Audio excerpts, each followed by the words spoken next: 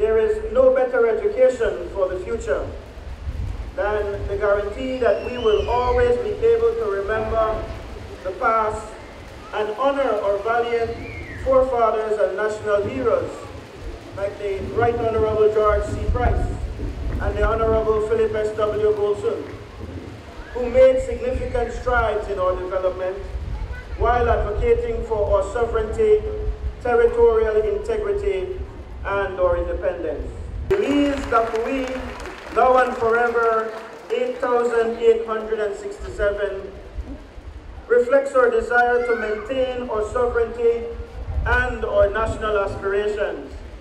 And as that famous tune now goes, we're not willing to give up a centimeter, not a blade of grass.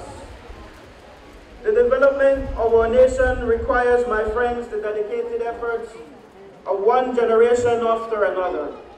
Belize Da Fi Wi evokes memories of our Maya ancestors' advanced civilizations, of captured Africans brought to our shores as enslaved and indentured workers, and memories of all peoples who, over the centuries, have come to this land and now call Belize their home.